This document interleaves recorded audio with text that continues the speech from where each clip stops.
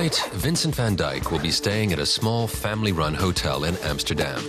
He'll be living out of a suitcase until the end of the year.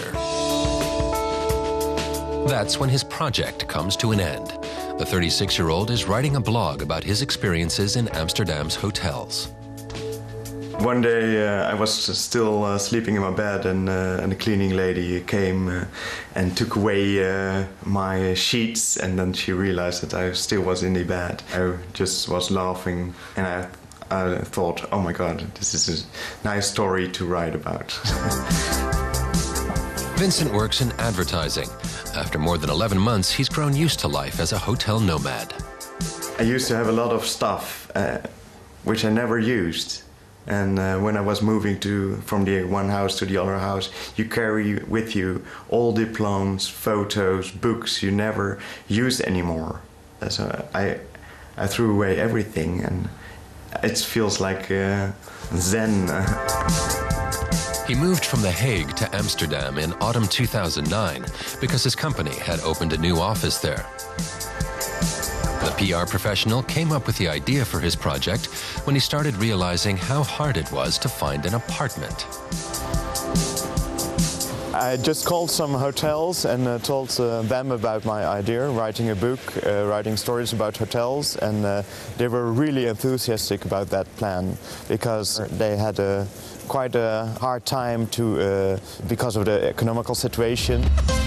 Even though nearly 5 million tourists descend on Amsterdam every year, most of the city's 369 hotels always have rooms available. Vincent van Dijk's blog might change that. Amsterdam's hotel managers are always getting together at various receptions, and they always talk about Vincent. They want to know which hotels he's been to, what he said about them, was his review positive, and they always say what a nice young man he is.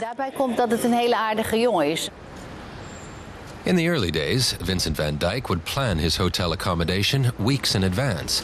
But these days, he's a lot more spontaneous.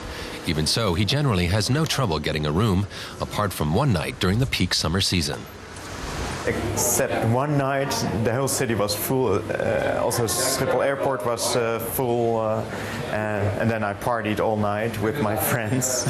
And I checked in the next morning very early in the other hotel. Tonight, he's looking forward to a night in a luxury hotel. He gets a personal welcome from the hotel director, who tells him straight away that he won't have to pay for his stay. It's going to be a very interesting way of reviewing the hotels. Very personal experience.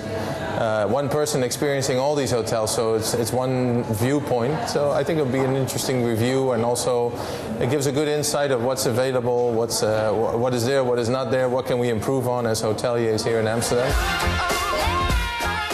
So he gets as positive an impression of the hotel as possible. He's given the royal suite. The hotels are anxious to please and have even sponsored clothes, luggage, and computers. He also gets his laundry done for free. Vincent van Dijk rarely misses his old life. I'm much more relaxed than I used to be the last years. And I feel really healthy now. Although I've got a very busy schedule, I've worked like 18 hours a day, I haven't been ill the whole year. That's amazing. So I think I really changed. One thing he's learned is that the most expensive hotels aren't necessarily the best ones. He's become a connoisseur of good service and feels it's the details that matter most.